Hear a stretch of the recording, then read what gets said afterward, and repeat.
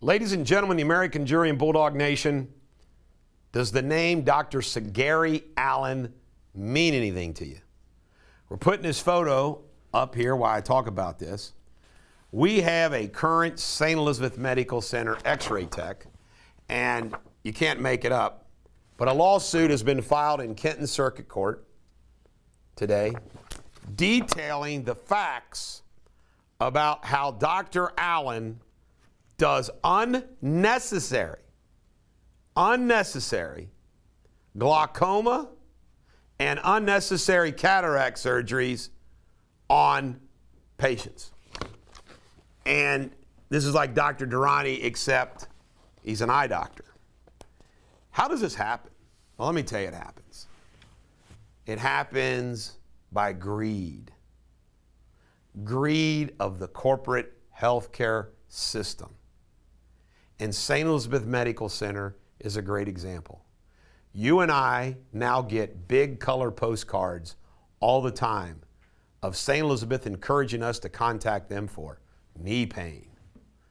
And all they want to do is generate tests and tests. I'm going to go ahead and call him out so St. E's knows, because he's turned his back on me, so it's like, screw him. My primary care physician for years was Dr. Troy Schumann.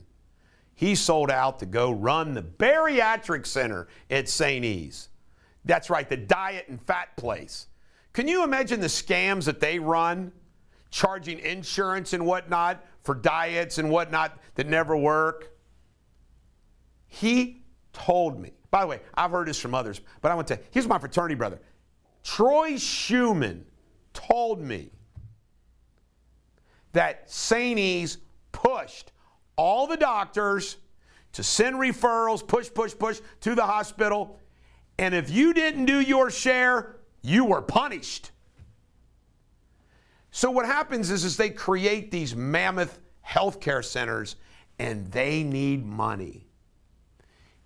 It needs to be fed. The monster needs to be fed.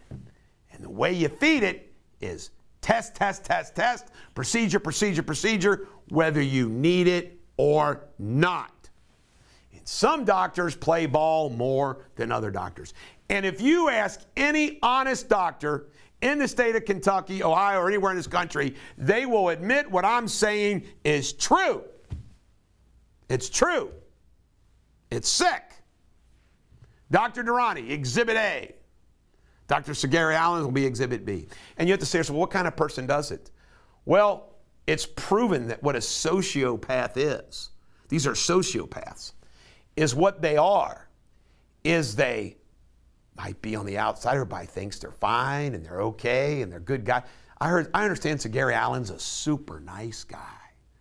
Boy, Dr. Durrani was a charming guy, wasn't he? And by the way, the information that I got, stone cold. Got him.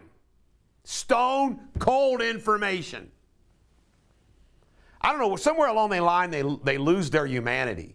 The thirst for money. It's unbelievable. So if you or a loved one has had a surgery by Dr. Zegary Allen, contact us. We have filed a class action lawsuit, and we're gathering names, and we're gathering names of patients. And it's truly unbelievable what's gone on here. And I got the scoop. And by the way, they fight us like tooth and nail on these cases, but we don't give up. We don't give up. We now have against St. Elizabeth Medical Center cases involving them sending people to dialysis before they should have been. Cases where you go to the primary care physician and you get billed twice for 2 office visits when you have 1 office visit, where they push their steroid shots, billing fraud. That's a big one. That's in front of Judge Bunning right now, just beginning. We now got this case. I mean, St. Elizabeth Medical Center, it's unbelievable. All you who drink the Kool-Aid, by the way, the same place that mistreated healthcare workers. Now, by the way, just like any sociopath, even an institution can do good. They can do all the, look at mobsters. Mafia godfathers give out toys to kids at Christmas and then kill people. St. E's and all these hospitals are the same. They do all these great things. Then they do this stuff. Should they be allowed to get away with this stuff because they donate money to schools? If you're somebody that says yes, well, there's a problem with you. And I'm the only one that fights these battles publicly. This is the bulldog. Every dog has their day.